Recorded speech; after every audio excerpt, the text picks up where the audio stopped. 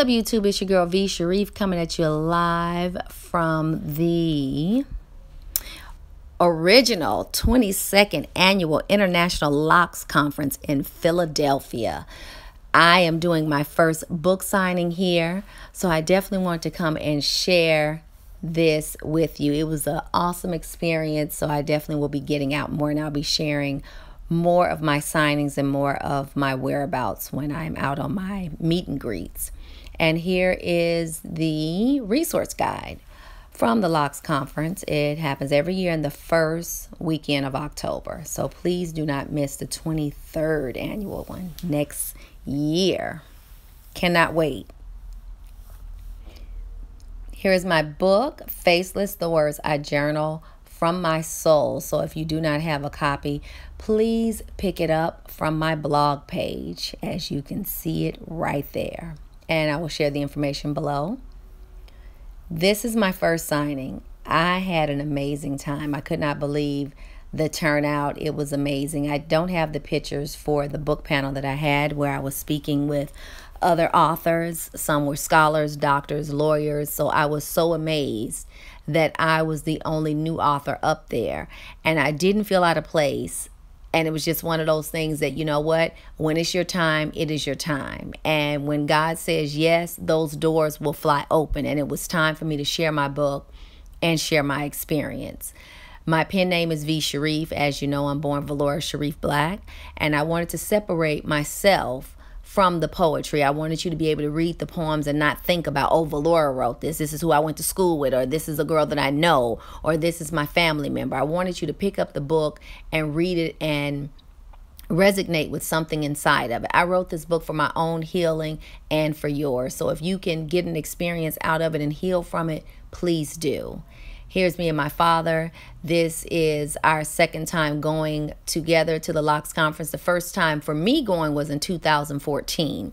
We're on the Real for Life show every Wednesday night from 7 to 8 Central Standard Time on Harambe Radio. You can go there, www.haramberadio.com.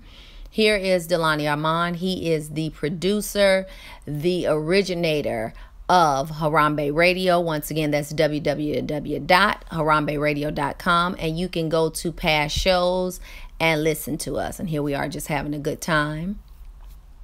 Myself and Professor Griff, he was there. It's just giving you a snippet of some of the people that do show up. Here's Precise Science. This brother has definitely been, he's been out there definitely sharing and bringing us good information. Here is Soleil. She is getting more projects done. She is about to get back out there in case you've missed her. Here we are, just one of the young brothers just showing his pride. He is carrying the red, black, and green flag. As you know, Marcus Garvey is the father that motivated and started all of this.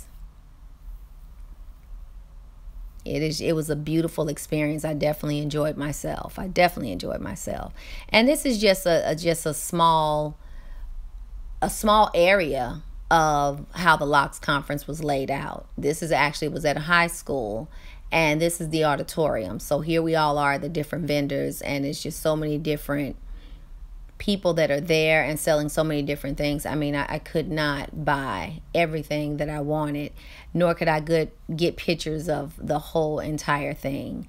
But most definitely, if you go to the website, you will see some of the past things that have happened at www.locksconference.com, and you will get information if you definitely want to come to the 23rd one next year. We would love to have you. Most definitely love to have you. Please come out and share the love. And this is just some of the people vending and sharing some of their projects. I mean, it's handmade things, home goods, all types of things. And here is my dad with a cutout of Marcus Garvey, and just more of the vendors, more of the just, oh my goodness, the clothing, the jewelry, everything was beautiful.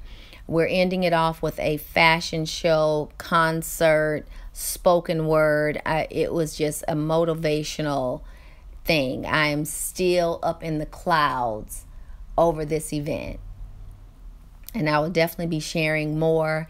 Just, I'm out there. I'm just trying to get things done. I'm working on my second book. So I will be ready next year with book 1 and 2. And I'm going to share with you one of my poems because I get a lot of that, like, let me hear your style.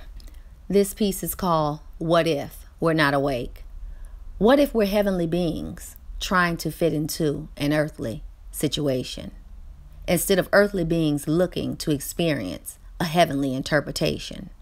What if we're all in hell and death is heaven's first floor? What if love is really hate and hate is love hidden behind a locked door? What if we choose our own misery and reject the freedom of curiosity because we're unsure of true happiness through mental uncertainty? What if crazy is the new normal and the antidote is hidden in the water? What if life is the matrix and knowledge is the key to escape it? What if solitude is the exit route? What if this is all fake? What if we just can't find the button marked awake?